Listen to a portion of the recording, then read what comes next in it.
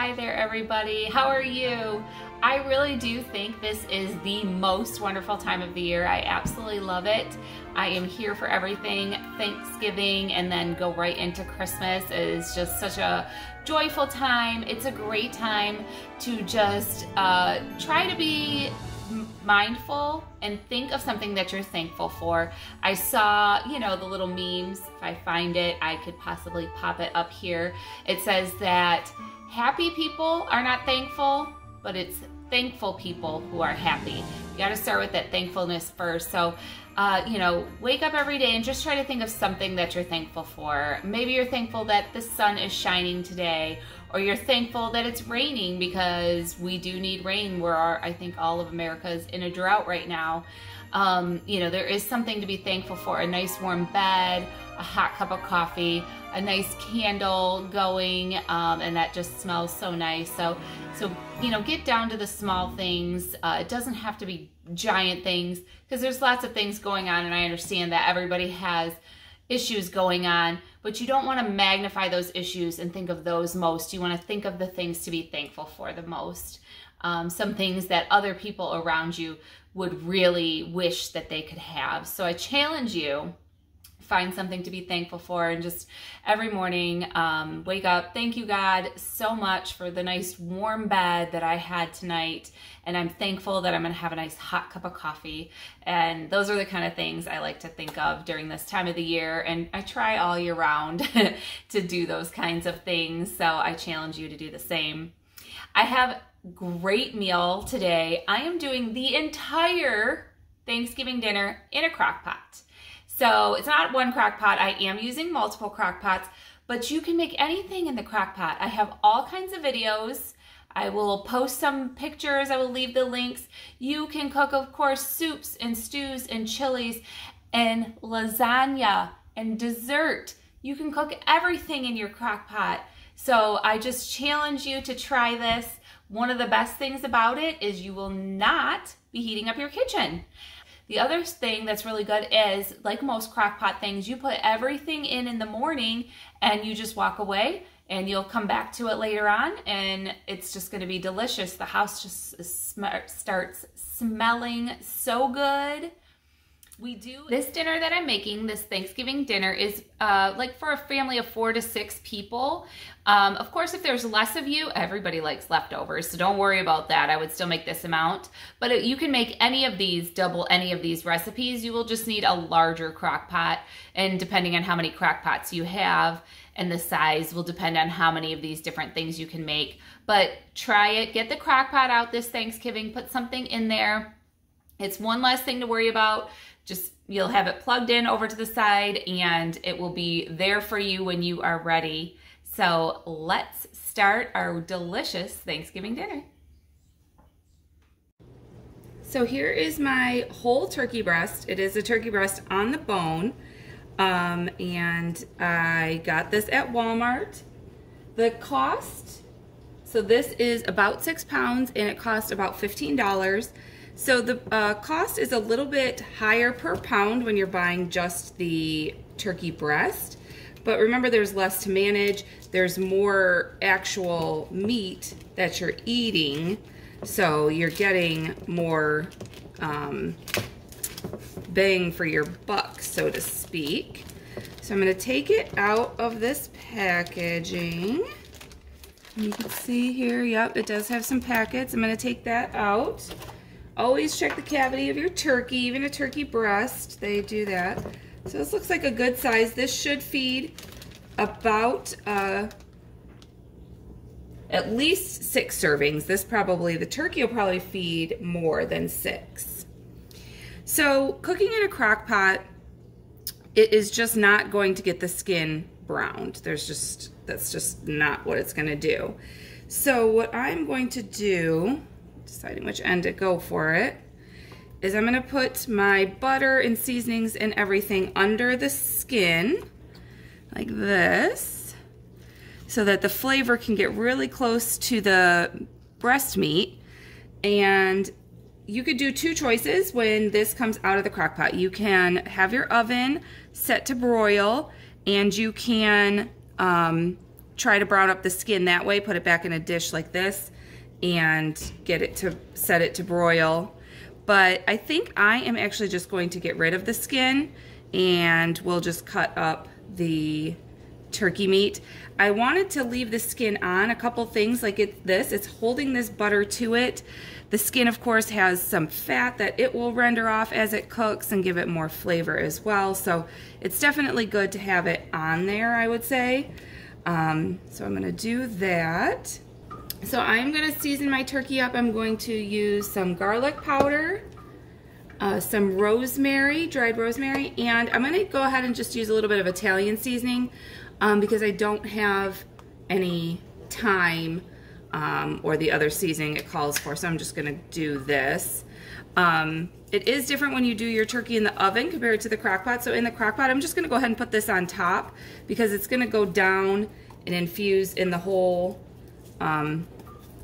bird. It's sometimes in the oven, these type of dried herb seasonings can burn on the skin. But again, it cooks different in a crock pot. It's moist, more of a moist environment that the crock pot cooks in. So it is different. So definitely do different things for different ways that you're cooking up your turkey. But it's gonna smell so good.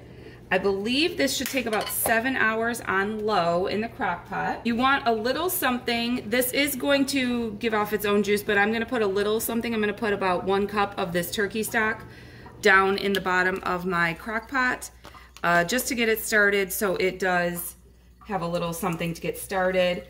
Some recipes said to cut an onion so it's not sitting directly on the bottom of the crock pot, but I feel that that onion is going to fall. You know, it's not going to stay holding it up. So we're just going to go with the turkey breast, do a breast side up.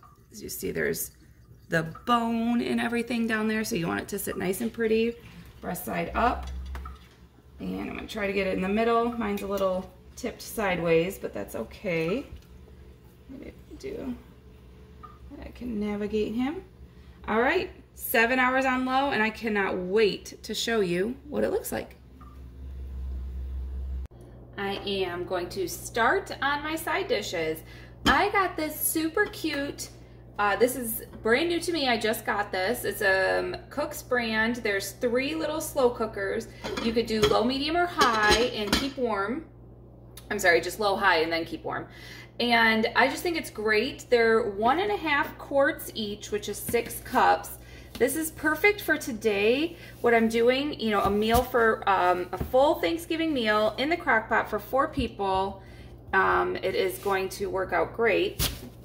So what I've done is I had 3 really big apples, 2 of these smaller apples. I peeled them. That's your preference if you don't mind the peels on them, the skin on them. It'll go even faster for you.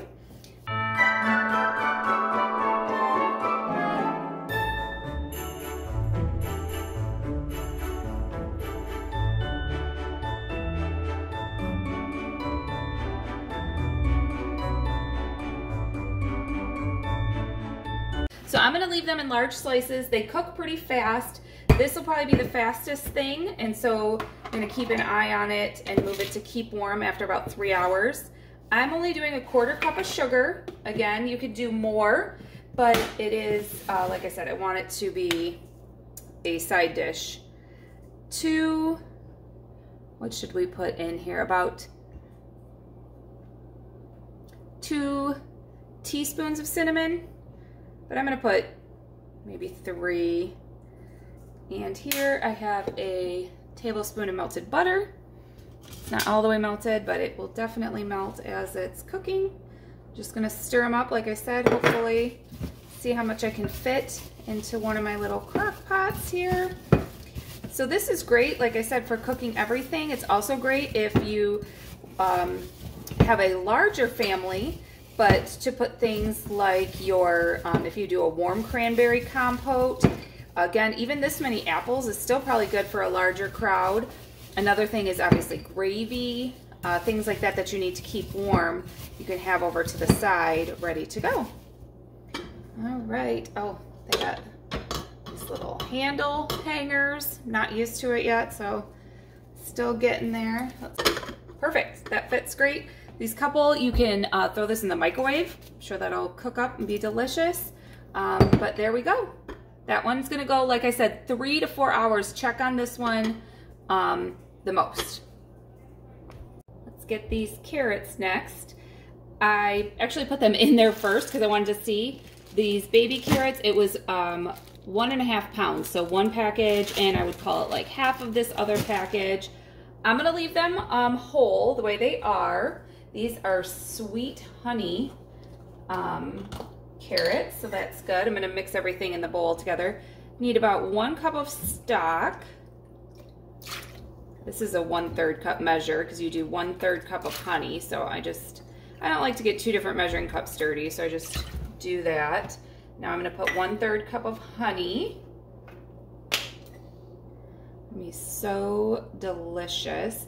Carrots actually are like one of the longer things to cook. It's still gonna be 4 hours, but you're gonna do the carrots on high for 4 hours. Ooh, look at that honey. Yum. Sticky sweet. Oh my goodness. Let's see. That looks good. I've got a tablespoon of melted butter, and this one calls for like a half tablespoon of oil, so I'm gonna just go ahead and throw a drop of oil in there as well, just to, I think it will help everything mix really, really well. And these, yum, looks so good. Yeah, it is no problem filling up your crock pot. You actually want to make sure that you have at least halfway full in the crock pot when you're cooking. Otherwise, things tend to burn. You gotta really watch it otherwise. There you go, carrots ready. Look, we're moving along fast. This one goes on high, 4 hours. And getting our stuffing ready. So we're gonna use about half of this package, somewhere around 5-6 cups. Try to just get half of the package. Let's see, a little bit more. You are gonna add in a half a cup of chopped celery. That was only 1 rib of celery for me. Chopped up pretty small, I would say. And a half a cup of chopped onion. If you go somewhere like Kroger, you can buy frozen onions in a bag, but what I do is I just go ahead and take about 3 onions and chop them up myself and lay them kind of flat in the freezer bag. And once they've frozen the first time, then you can clump them together. But it's so convenient. I know it takes a little time that one day, but it gets that all out of your way. So you mix that up. I got 2 tablespoons of melted butter. Yes, butter, I think, is in every single dish on Thanksgiving, as it should be. That's why everybody likes it. And using some more of this turkey stock, because again, that's the flavor of the day. I'm gonna do 1 cup of turkey stock. This might need just a touch over 1 cup. Depends on how much stuffing how much breadcrumbs I put in there. Okay, let's see how this one goes. This one is gonna be on low, 4 hours. Oh yes, looking good. And see, you're all the way ready. Now, you know, take the time to get yourself ready, get the house cleaned up, anything else you need, you're done. You're just letting everything go, and you are free to do anything else you need to do. So here is everything all finished. Oh my gosh, my house smells amazing. So like I said, your turkey's not gonna get brown, but it smells so good. Moist and tender, juicy. Stuffing, carrots, apples, and then these are the easy things that you can do. Everybody's favorite, Bob Evans mashed potatoes, just 3 minutes in the microwave. I love the canned jellied cranberries, and I just used 1 packet of the Trader Joe's gravy, and I did use the gravy that came with the turkey, just so we have extra to put over top anything anybody wants. But I did it. Crock pot Thanksgiving. I hope you try it out.